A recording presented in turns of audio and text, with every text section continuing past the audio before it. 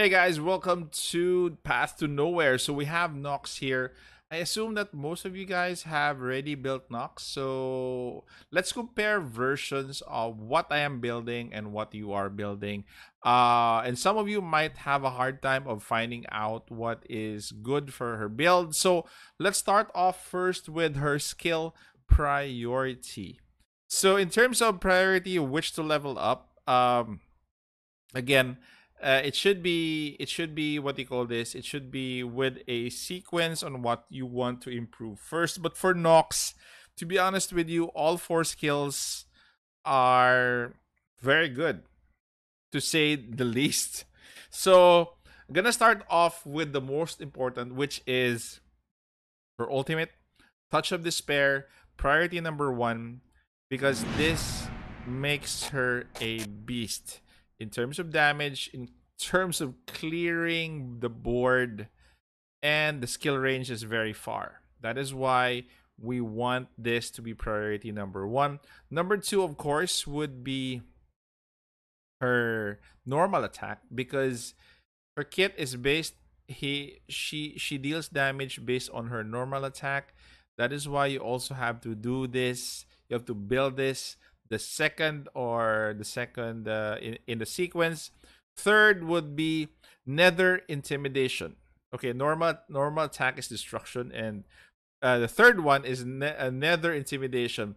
This is the third skill that you will have to level up, because as Nox is present in the battlefield, there's an automatic reduction of defense. This is not determined on if she hits it, it's automatic. And it goes all up to 27%.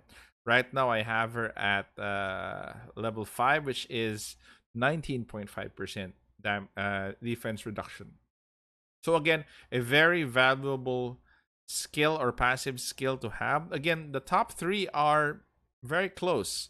And the fourth one, for every enemy dead in battle, Nox gains a zero point 0.6 attack bonus to a maximum of 11.4%. Again, number 4 can be your number 3, but I chose Soul Corruption to be number 4 because she has much damage with her ultimate and her normal attack as is. So Soul Corruption would be 4. Again, the sequence would be Touch of Despair, Destruction, Nether Intimidation, and the last one would be Soul Corruption. Moving on to her Crimebrand, guys.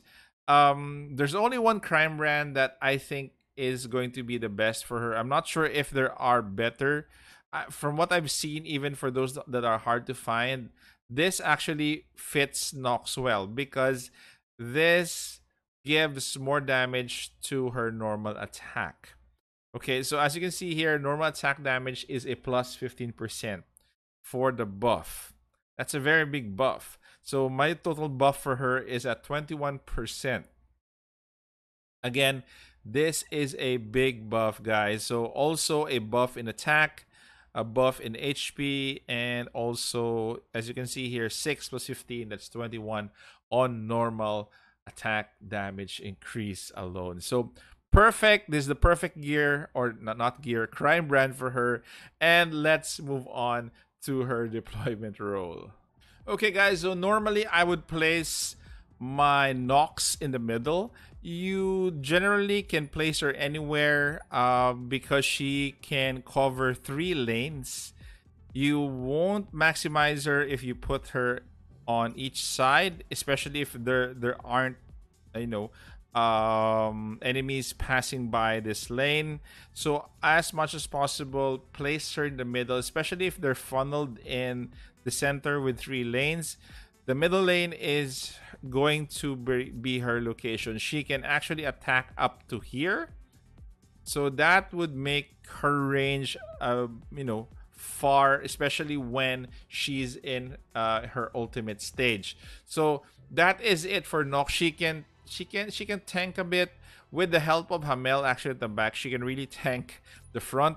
So not a shame in not bringing a tank, but bringing Nox around, as long as she has a healer with her. And also she can really sweep hordes and hordes of enemies approaching your chief. So I usually, if your concern is usually enemies reaching her like two, usually one of them would pass through. Just put somebody in the back, advance her a bit, so that both of them could block one each. So again, you could also put this one. You could also put a link because it distributes the damage taken by the allied sinner among team members. So this one, if you activate this one distributes all of the damage Nox is receiving. So again, can be she can be a pseudo tank in a way or two. So again, Nox is very versatile. A lot of damage. I think it would be a mainstay in your team if if you just build her right. So that is it for her deployment role. Okay, guys, for her shackle level, I know it's hard to get copies of Nox, especially that we don't have her banner. For most of you, you actually have gotten her for free. Me too, but I was actually fortunate enough to pull one copy of Nox up to give her up to shackle level 1. But to be honest with you guys, priority is actually 1. You just have to get a copy of her because Touch of Despair, her ultimate, which when activated, this state will extend by 1 second for each time Nox kills an enemy up to 8 seconds. So again, imagine her ultimate state extending up to 8 seconds. That actually makes her very OP. This is your priority. The rest is a nice add-on like normal attack damage plus 5. Number 3 is Shudder. While activated, the defense reduction effect of Nether Intimidation is increased by 50%. It's good as well. Start of the battle. This is number 4 is also good if you really can push it and summon for copies of her. So at the start of battle, Nox gains 15 points of energy, which she can use her ultimate as soon as possible, especially if there are hordes coming in as early. So 1 is a must. Then probably your secondary goal is 4. Because again, the energy bonus is very important. Okay, so for Nox's phase 3, let's open up her Crimebrand here. So when Nox uses Touch of Despair, she deals 600% of attack damage, physical damage, and 1 core damage to all enemies in a 3x3 square. So once you open up her phase 3, not only does she deal tons of damage, then there's an additional 1 core damage to all enemies in a 3x3 square. Again, that is super killer. For each enemy hit by this damage, Nox takes 10% less damage during her ultimate, stacking up to 5 times. So that's roughly 50% less damage. Again, if you're asking me and if you don't understand what I just said, she is a must for phase 3. No question about it, hands down, Nox is going to be your queen of melee and destruction and clearing everything for Nox. So again, that is it, guys. Those are the things that you should know about Nox when you're building her.